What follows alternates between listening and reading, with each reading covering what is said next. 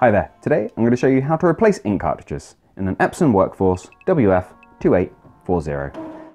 Now this is nice and simple and can be done from the printer itself without the use of an attached PC or laptop. So the first thing we need to do is from the home screen of the printer, I'm going to go to the right until we get to maintenance. Once we're on maintenance, we press OK. We go past nozzle check, head cleaning, print head alignment to ink cartridge replacement. Press OK again. Now your printer will get the ink cartridge cradle into the correct position. Now we just need to get to the cartridges. So we're going to press the start button on the printer.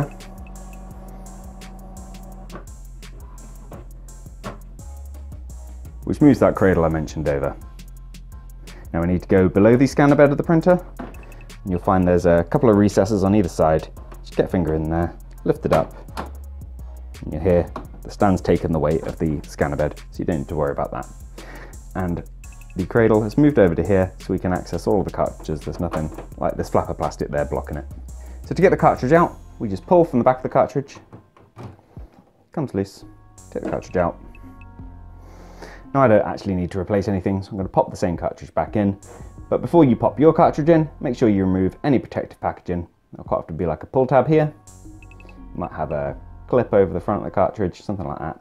You don't need to worry about piercing the film on the bottom of the cartridge. That is done automatically as it goes into the cradle.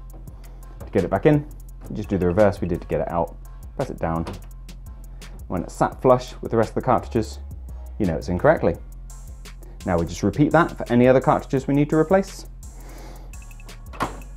Once you lift the scanner bed, you can lower it down gently till it's in position, and then head back to the screen.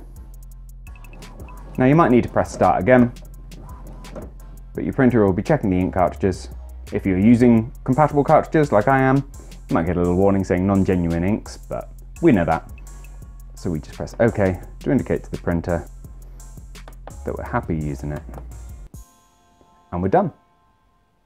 If this video has been useful for you, please do let me know with a like. If there's anything else we can help with, drop it down in a comment. Otherwise, thank you for taking the time to watch this video, and I'll see you in the next one. Take care. Bye-bye.